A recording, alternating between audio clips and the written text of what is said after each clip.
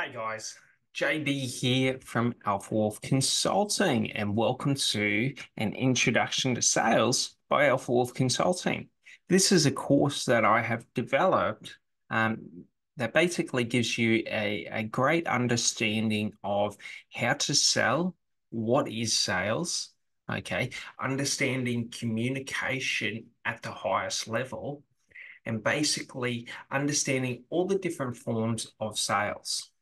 So, when we're trying to understand, well, what is sales? Sales is just simply directed communication. So, communication where we have a directed end goal. So, we start a conversation with a customer, or a customer inquires about having a problem that they need solved or a pain that they're in, and we take them through a guided process to getting them the result that they want, the end result. And in a nutshell, this is sales. Sales is about achieving goals for your customer. Now, those goals could be anything from a customer wanting to buy a pizza, a customer wanting to, lose weight, a customer, like it's all these different things, whatever, industry you're in, whatever niche you're in, whatever, product or service that you sell will determine the customers and the audience that you speak to and the different goals, needs, objectives that they may hold. So it's important to understand that you know, the goal of sales is to communicate at the highest level. So, what do we mean by communicating at the highest level? What we want to ask questions that give us information that allow us to understand our buyers or our customers at the highest level. So, if we're selling, for example, marketing services to small businesses. Well, we want to know who are the ideal small businesses, what are their common problems, what are the common, challenges external to them that they may face, either individually to them or industry wide, okay, or specific to the industry that they're in. Then we also want to understand, well, what are some of the opportunities that face them or that they have the ability to achieve or that are industry specific? Okay. So if we're doing marketing for small businesses, if we're working with, for example, let's say we're working with a chip company, a company that manufactures chips. There's going to be many obstacles and many challenges that are working, against and for these businesses. So things like understanding, well, where is the right place to put the product? Okay. How do we build the brand of the business up?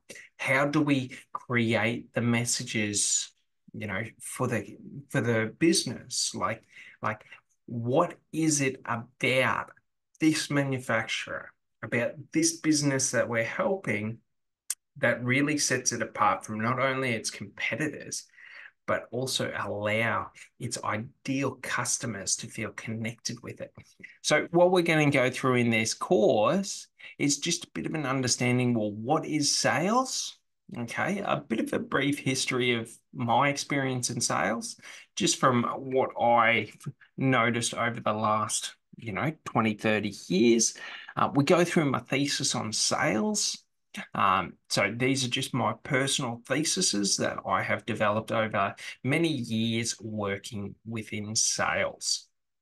All right, I go through what I've found in my experience or throughout my experience in sales. So just through personal experiences that I've gone through and different ways that I was able to achieve the goals that I wanted. Okay. The three keys of any sales.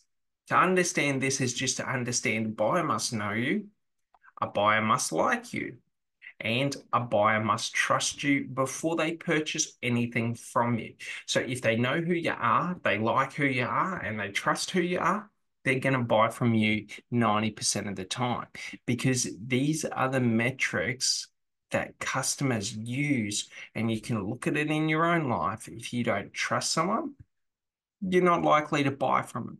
If you don't like someone, why would you invest your money in that person? If you don't know someone and Joe Blow down the street walks up to you and says, I've got three magic beans that'll get, you know, give you a beanstalk to the fucking sky.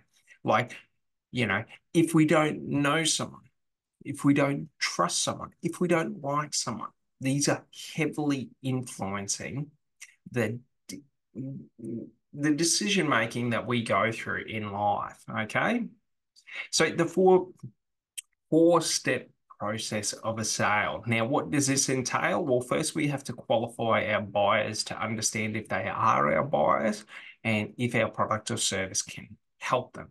Then we have to understand presenting. We have to present our offer to our potential buyer. We have to present, you know, the offer. We have to present, you know, the features, the benefits. We have to present some of the objections that may come up. We have to present, you know, some of the negative aspects to prepare that customer. But most importantly, we have to build a reputation with our customer. That's why it's called presenting, because we're presenting information, we're educating buyers, but we're also a presenter. So to understand this is just to understand when we present things, we are not being disputed. So this isn't a conversation, it's a presentation. So we want to capture when presenting the buyer's attention, and then we want to take them on a journey to understanding what they need to understand to get the benefits and you know the good stuff from the product or service that we offer. We have to overcome objections. So, you know, the third step of this process to sales is overcoming objections. Now, why do we have to overcome objections? Because no one wants to be a lay down sale. Okay. Everyone wants to be sold or wants to, you know, have that feeling of making a good decision towards their future, but people don't want to be sold by the words that you say, by a charlatan. So we just got to understand throughout history, okay, in our history, there have always been Charlemagne's, you know, snake oil salesmen, car salesmen, you know, dodgy people that lie, manipulate, pressure, and use negativity to get ahead in life. Okay. These are the people that we fight. These are the reasons that there are objections. If there wasn't these people in the world, we wouldn't have to worry about it. But unfortunately, there is. So understanding objections, objections aren't real. If you come to me and you say, I want to lose weight, and I say, this gym program will get you to where you want. This dietary plan will get you to where you want. This protein and supplements are going to be what are going to get you to where you want. And you say to me, I don't think that will work. Well, it's not my point to convince you. I know it works. You don't think it works. Do you sort of see? Objections aren't real. The objections people have, for example, if we are a marketing business to small business and they're objecting to the price of our service, do you not want free money? Do you not want this and that? Like, to understand this is just to understand that if I believe 1,000% that what I am giving you is $100 bill and I am asking for $1 and you object to that, I don't need to convince you that $100 is more valuable than $1. Do you understand? But if I don't believe that this $100 bill is a $100 bill and I think it's just a piece of paper and I ask you for $1 for this $100 bill and you object to me, and then I say, but it is. Look, it's got the watermarkings, it's got the holographics, it's got this, it's got that. Do you see? Knowing the value of your product or service, understanding the value of who you are, who your company is, who your business is how you overcome objections, because objections aren't real. All right. And then we close the sale. How do you close a sale? You ask for the order.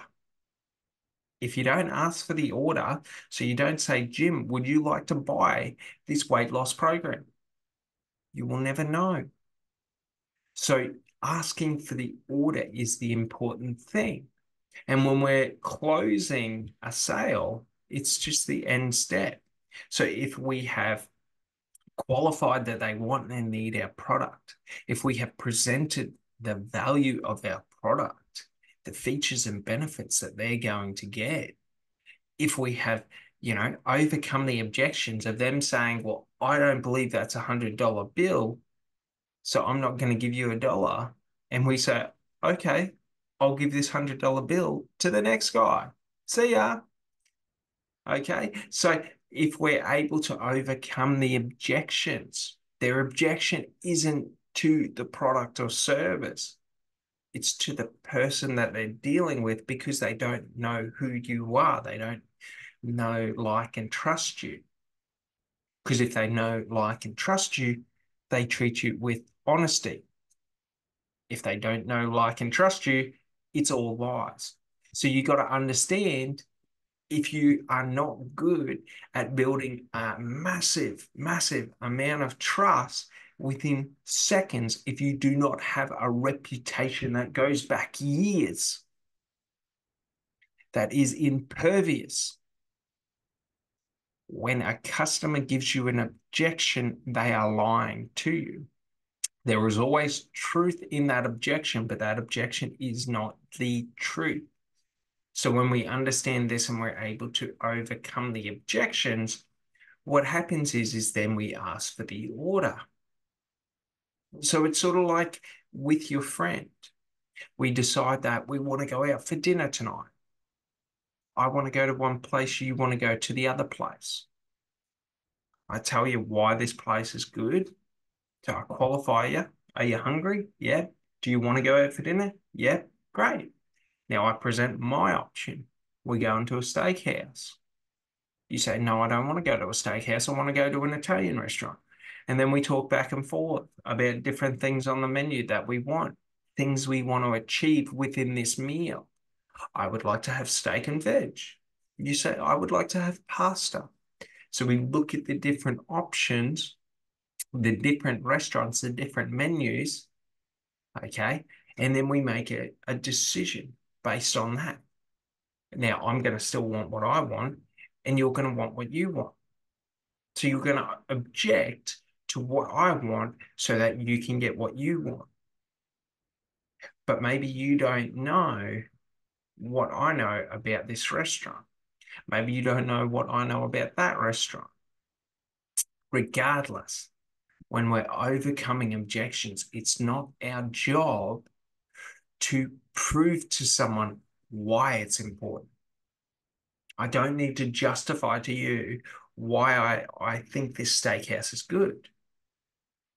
Because at the end of the day, I can just say, you go to the Italian restaurant, I'm going to the steakhouse, see ya, and walk away. If you want to be around me, if you want to be with me, if you want what I want, you're going to come with me. If you don't, you'll go your own way. It doesn't matter. It's not do or die. It's not every customer is the customer. So that's an important thing to understand. When we're coming from qualifying to presenting, okay, we're trying to understand, are you a potential customer? When we come to the objections, we really get into it. This is how our customers act. This is the process that our customers go through to get the results they want. Okay, you've got objections. Your objections are baseless because typically they are. You could argue that they're not, but they generally are, depending on the amount of energy and effort that a consumer has put into understanding the product or the service that they are looking for. If a customer has put in 1,000 hours into understanding the exact phone that they want, why they want that phone, every objection is true. So when they say, I don't want this phone because the camera is not as good, or the processor is not as good, or the screen is not as good, it doesn't have the same resolution, whatever it may be, okay? If you know within yourself that you have put in 1,000 hours to know exactly what you want, that is different. But typically, when asking someone who is objecting about their objection, they don't really know anything. Oh, I don't want to invest in stocks because stocks are a scam. Someone told me that years ago. Stocks are a scam. Do you see? You don't understand why stocks are a scam. You may have a couple of points of reference or language patterns or narratives that you reinforce, but you don't actually know why and what you want. So your objection is irrelevant. You think stocks are a scam, that's great. They're not a scam. And we can say, well, you know, Warren Buffett's made X amount of money on his stock investments, this, that, and the other. But we aren't trying to convince them. We are trying to educate them. So just understand that when we're overcoming objections, we're just educating people, because the only way we can influence someone's decision making is through new information. Because I didn't know this before, I have decided to change my, opinion or direction. And then we have closing, and closing is just asking for the order. So we say, would you like to do business with us? And they say, I don't know, let me think about it. Great. What do you need to think about? Like, you said this, and this. You said you want this result. I've shown you that it gets it. Why is that a problem? Why are we not going further? So just understand that we're using this four-step process back and forth. We ask for the order. They say no in some form of a way with an objection. Okay. We ask questions. We qualify. But you said you wanted X result. I showed you that this product gets X result. And now you're telling me you don't want this product. That's strange. Why would that be? And we keep pressuring. And it's not negative pressure, but it's positive pressure, because we are forcing them to either stick to their position and then they cease to be a customer, or we are forcing them to accept new information.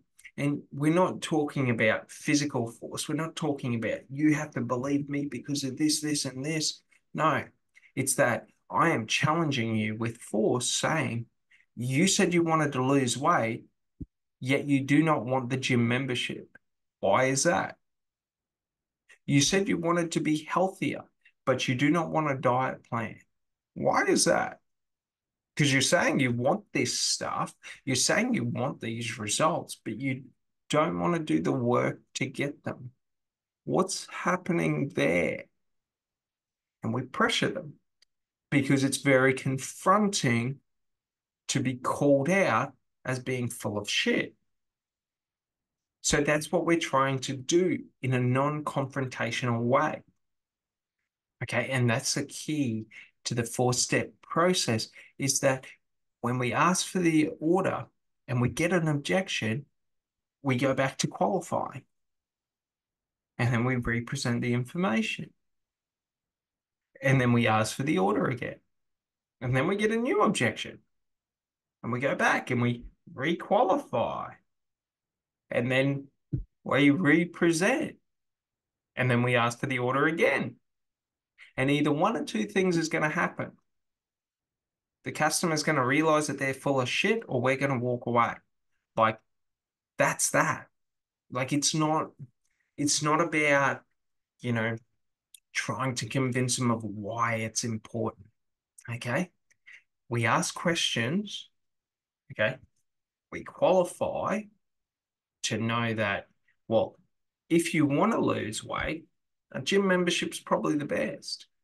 If you want to be healthier, a diet plan is probably the best. If you want to be, at a high physical performance, well, then you probably want supplements and different things like that. Like, it's just logical. So we're just trying to help them understand and line the dots up. And that's the goal of sales. is we're doing directed communication that helps them line up the dots. Now, when we're going through this process of going from one dot to the other, the customer doesn't understand or see the full picture. But we've been in this a long time. We've been doing this a long time. The customer may not understand the picture. That is why we're there to guide them. You want to lose weight? I probably would avoid fast food. I'd probably get a gym membership. I'd probably get a dietary plan. And we nudge them towards that.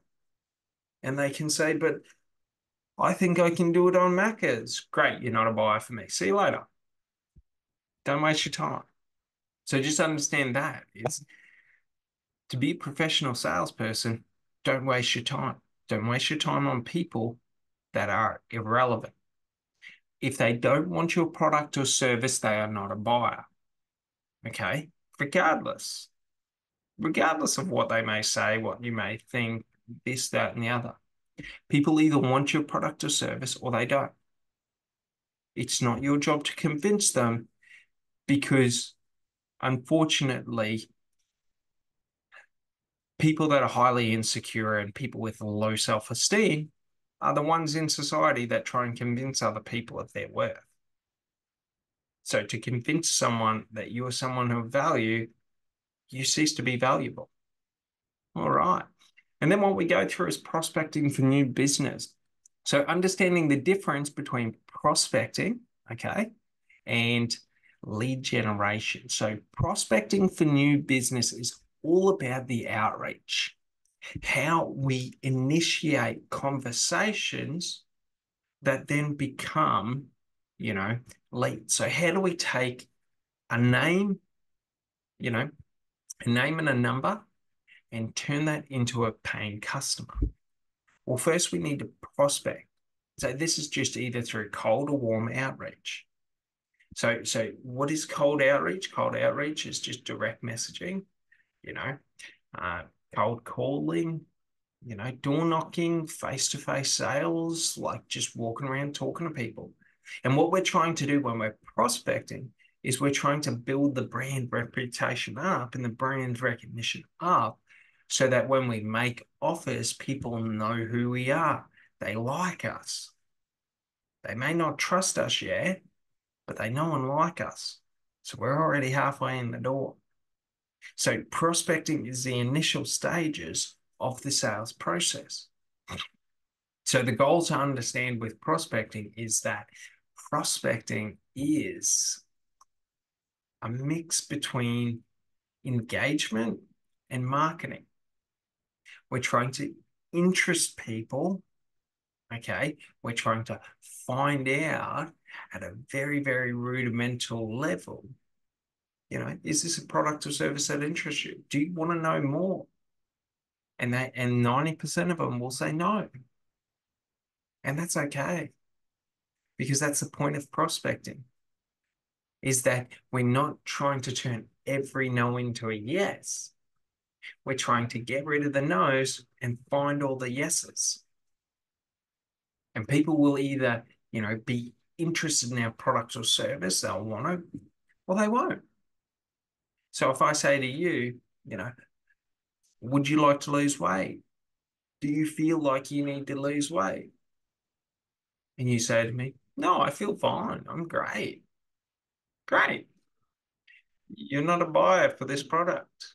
If someone says, yeah, I think I could, or maybe I need to do a little bit more about my health. Maybe I need to do a little bit more about this and that. Okay, would you like to have a conversation about that? A further conversation to find out how this product or service will actually get you the results that you want or get you closer to where you want to be. So that's the difference, is prospecting is just trying to get that conversation started. And it's very, very light and very gentle of an approach where we're just trying to build people up so that they know and like us. We don't need them to trust us just yet because we're not asking for anything. But by building the amount that someone knows and likes us, trust is going to be one that comes after. So it'll be a knock-on effect. Now, the difference between prospecting and lead generation is prospecting is about starting the conversation, about that, opening that line of communication with a potential buyer. Now, lead generation is taking that conversation and generating it into someone of interest to either purchase our product or service, or someone that is interested in achieving a certain result. Okay. So the main difference is more around, you know, prospecting is about brand building. Okay. Lead generation is about providing value. So we want to build our brand reputation and then provide massive value to a consumer or a customer. Okay. And then they become a lead. Do you sort of understand? So it's a bit of a dance between it, because in the lead generation stage, well, this is where we are qualifying them to know, well, are you interested in this product or service? Do you want to know more about it? What are your current objectives? So usually in lead generation, okay, or in prospecting, we're asking a few general questions to get a bit of a temperature for that person and sort of show them that, I'm a reasonable person, you're a reasonable person. I'm someone well liked, you're someone well liked. We're trying to relate to them. And then as we come over to lead generation, well, it's like, I know you mentioned you wanted to have, to get a bit healthier, to lose a bit of weight. Well, I've actually got this dietary plan that I've done up for people that works, for people like you, whoever you may be. Maybe they're a man and they want to build muscle. This is the dietary plan to build muscle. Maybe they're a woman and they want to lose fat. This is the dietary plan to lose fat.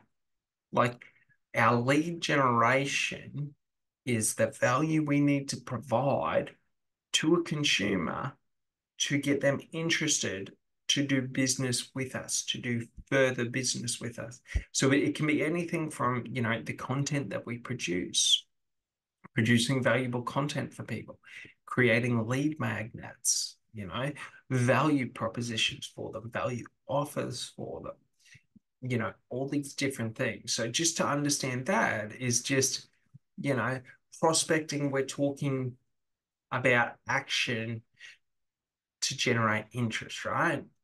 Whereas lead generation is the action of taking that initial interest and creating a directed conversation through it. Someone says, yeah, I would love to buy my first home. Oh, that's great. That's really good. Well, do you want to take the steps to actually do it and find out your borrowing capacity? Like, that's the difference. When a customer wants to take the actions to find out, they're moving to a lead.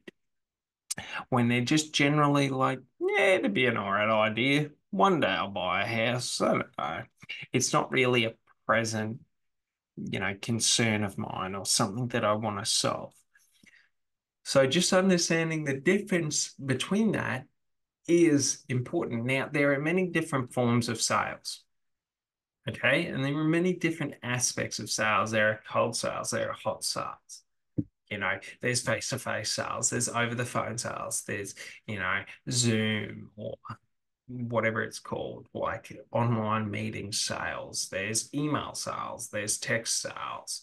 So, like, there's all these different forms of sales, which are just channels of communication.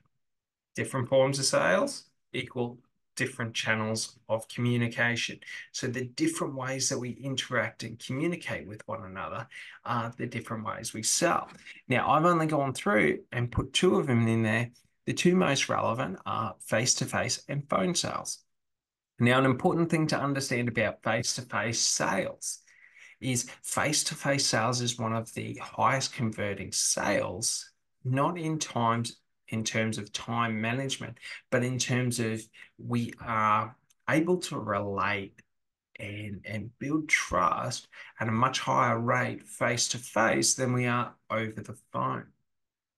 Because in face to face, you've got my facial expressions, you've got my body language, you've got my tonality.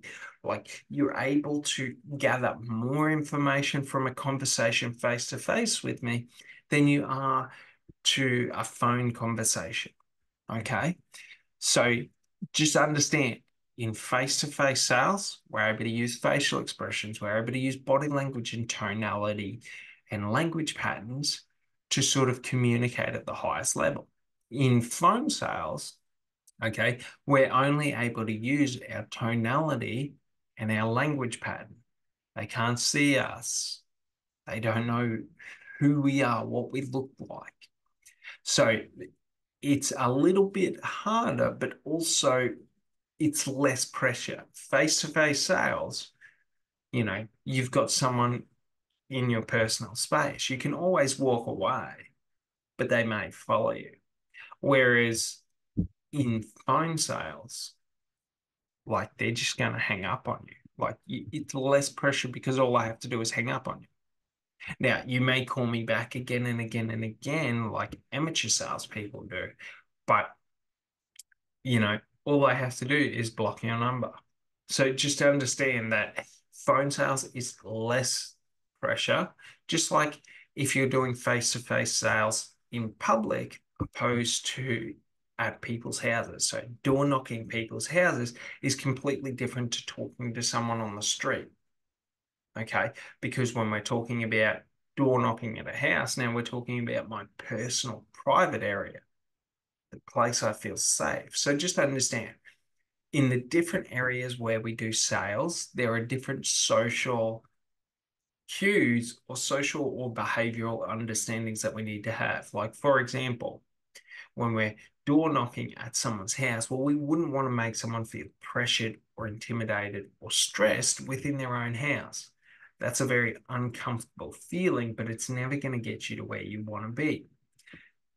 Just to the same, on the street, people are going to be less pressured or feel less pressured on the street or over the phone to conversations that we have in comparison to being at their home. So just understand the social areas or the environments that we're in will influence the difference in how our conversation or communication is perceived. Now, the three core elements of communication, as I've mentioned, facial expression, body language. Okay, so our body language, our tonality, so the different tones that we can go to, okay, the different ways we speak, how we emphasize things or how we say things. Okay, so understanding the difference between the tonalities that we're using will convey different meaning and different measure. Now, understand this, the core elements of communication are all unconscious. Okay, so we've got our body language. Now, understand the importance of body language. Our body language is a way that we subconsciously communicate to other people. So if I'm highly agitated and very aggressive in my movements, and I'm very, very, tight, I am contracted on, well, not contracted, but I'm very tense. You're going to pick up on the tension of my muscles or my body language or my posture. And this is going to tell you different things about my mental state. So just understand when we're talking about communication and subconscious communication, these are just the different ways that we're able to interpret and read people's behavior, actions, and words to understand how we may best navigate a situation to avoid danger. If someone's highly agitated and they're highly tense and they've got a weapon, we probably want to avoid them. If someone is calm, if someone is, you know, limber, loose, relaxed, and they don't have a weapon, well, then we don't need to avoid them. It's someone we could talk to. So just understand this, but also understand when we lie, we have tells, we have traits. Where with our body language, okay, our body language gives our mental state or the intention of our mental state. If I'm thinking negative thoughts, or I'm looking to do negative actions, my natural body language will move that way. That's sort of why you get gut feelings about people. It's because there are slight shifts and changes in their facial expression or in their body language when they're doing something deceptive or trying to deceive. That sort of makes you feel a bit uncomfortable. And that's the point of it. So the next area is tonality. Now, an important aspect to understand about tonality is that tonality is one of the ways we convey, again, our mental state, but it's also a way that we can capture people's attention. Now, the reason for this is because a lot of our communication is non-verbal in the sense of it's not about the words we say, but it's about how we say those words. It's about how our position is. Are we someone that is looking around nervously? Are we tense, with my vocal? Am I, a bit afraid and uncomfortable? Am I feeling, self-conscious about myself? Am I in fear? Like, am I in distress? So just understand that our subconscious mind is where all of our evolutionary traits were developed. So in our subconscious mind, this is where we get our fight or flight response. This is this, this is that. So just to understand our tonality and our body language, okay, are key indicators to our subconscious mind about fight or flight, about if I trust someone or if I'm, nervous around them, if I don't trust them. And then the last is language patterns. Now, language pattern is just the words we say and how we say them. So, how we construct our conversation, how we structure our sentences, the words we use. Okay. Do we talk in a way that is confusing, that is backwards? Or do we talk concisely? Can we convey our message so that it is understood by a potential buyer? Okay, so our language patterns do give away a lot of our internal narrative. So our conscious mind understands the words we're saying. Our subconscious mind understands body language, tonality, and the language patterns. So how someone says something is more important or just as important as the words that they say, because how someone communicates tells us a lot about who they are, their internal state of mind. So, are they happy? Are they, what's their emotional state? Are they looking to help me? Are they looking to manipulate me? Are they looking to fuck me over? Like all these different things. Our subconscious mind, this is what it is looking at, identifying friend or foe. Is this someone that I have to watch my back from? Is this someone that's going to murder me in my sleep if I fall asleep around them? Or are they going to steal everything that I have? Like, who knows? So, the language, the way we speak, the words we use, and how we construct our sentences will tell more to other people than the exact words we're saying, because there is additional meaning in how we structure our conversation to the intention that we have. If I always refer to myself when we're communicating before considering you, so for example, we're talking and I say, I feel hungry. I think I might go down to the shops and get some food. I might go get some lunch. And you're sitting there and you're like, okay, great. Thanks for inviting me. Thanks for considering me. Thanks for thinking about me. Because like how we think about other people, how we communicate, okay? So if I'm communicating only ever about what I want, my wants and needs to everyone else, it shows everyone else I'm only concerned about my wants or needs, not their wants or needs. So if I was like, well, I'm starting to feel a bit hungry, thinking about going down to the shops to get some lunch. What do you think? Would you like to come with me? Or should we do something here? Like, that's the difference. We'll either, show our intention that we are actively thinking about someone else and considering someone else, or we show our active intention that I am only thinking and considering me, no one else. So that's an important aspect of it. All right. So building strong relationships with your buyers. Now, it's important to understand, like, when we're trying to build strong relationships with our buyers, okay, like, it's to remain in their circle of trust. Like, what is a relationship? People must know us. People must like us. People must trust us. Okay. So when we're trying to build strong relationships with our buyers, the more respect, okay, the more respect we have for them, the more consideration that we have for them, the more our intentions are broadcast clearly that I am looking out for your best interests. Like, I am thinking about you before myself. Okay. So, how does this transfer in sales? Well, we think about it like this.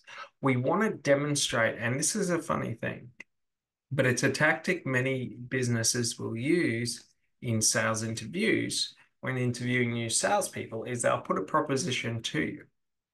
You're in a meeting with a potential new customer and your phone rings. What do you do? Do you answer that phone or do you consider, like, do you stay with the customer? Now, it's sort of like a trick question because if you answer the phone, you're showing the customer you're currently with that you're trying to build a relationship with that, you know, oh, give me 5 minutes. I just got to take this call. This call is more important to what I'm talking to you about. Okay. Or we say, oh, I'll call them back later. I'm here with you. So we either value the customer that we are looking to get, or we value the customer that we already have. Now, it's a trick question because there is no right response. But the right way to deal with it is to show that customer, the potential customer, hey, when you become a customer of mine, I value your time. So when you reach out to me, I will stop what I'm doing and help you out. But we also don't want to disrespect the new customer to making them feel like we care more about this other customer than them.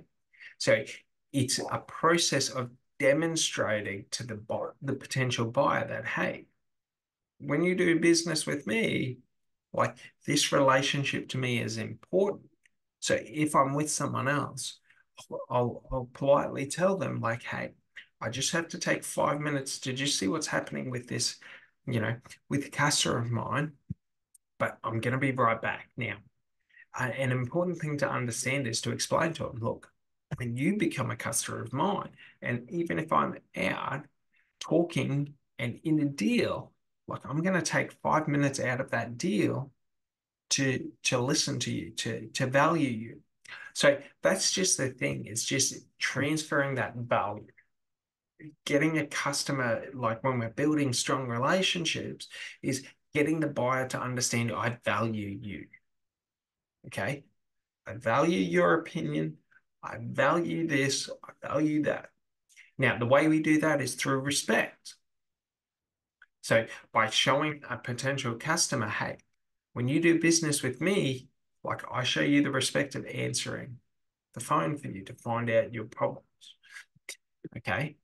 So it's just how we communicate with them and the intention. Alrighty, so then we're on to sales cycles. Well, what is a sales cycle? A sales cycle is just the start to the finish of the sale. So it's the process, all the touch points, the objections that we have to do in each of the stages. So we do our marketing.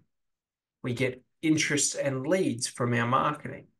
Okay, we call to qualify those leads to know if they're real people, if they're interested in our product, the next stage. So it's all the segment and stages of the sale. So it's essentially just a visual representation of someone clicks on an ad, we call them, okay, we set up a meeting, okay, we present the product or the service, we close the deal, we onboard them to be a new consumer or a new customer, okay? And then they become one of our clients or our customers, okay?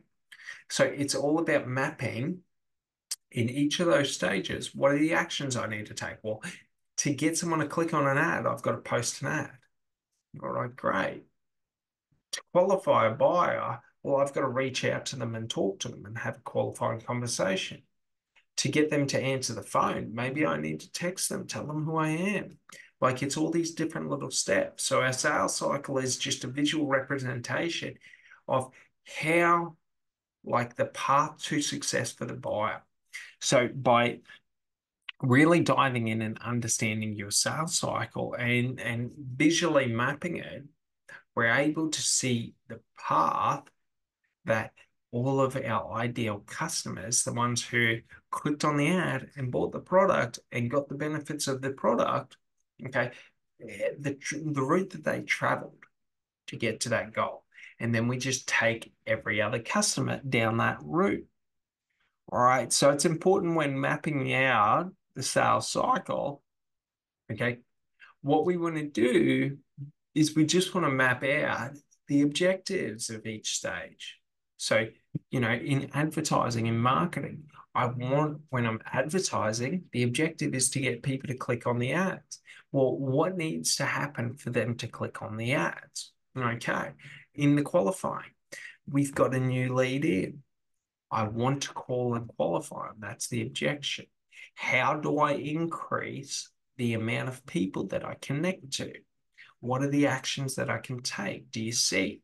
So by adding in maybe a text message, maybe an email, by calling at specific times, by this, by that, like there are many different things. So when we're mapping out our cycle, our sales cycle, we're just looking to see what are all the different touch points that I can do that either increase or decrease the success of the stage. But how do we keep a customer moving down the line to the end sale? All right, now optimizing your sales cycle. All right, so an important thing to understand about this when we're optimizing is we're having a visual representation and we're looking at how we can condense time frames, but how we can also expand services. So for example, lead clicks on the ad, okay? Customer clicks on the ad, becomes a lead. Text and the email goes out to them and we call them within 24 hours. So rather than us calling them in a day or two or a week, we call them within 24 hours, within 12 hours, within 8 hours. And that's a way that we can collapse that down because we're able to get in contact with people quicker. So the stage or the length or duration that they have to sit in that stage is gone from, maybe a week or two down to 8 to 12 hours or something like that. And we go through all of the process and we're able to see, well, where are the customers where are the bottlenecks in the process where I can optimize, where are all the customers getting stuck, and what can I do about that? Maybe we got a bottleneck at the end of the sale where we don't have enough documentation from a customer that really holds up the sale. So maybe we introduce in the first steps the requirement for those documentation. Do you see? Alrighty. So that finishes off this episode or this lesson, lesson 1. and we'll get into it. But essentially, this sales course is a pretty in-depth course. It's 28 different sort of not topics, but different segments or different lessons that are really going to dive deep into understanding what we've gone through today. All right. Well, you have an amazing day and I'll talk to you later. Thanks so much. Bye.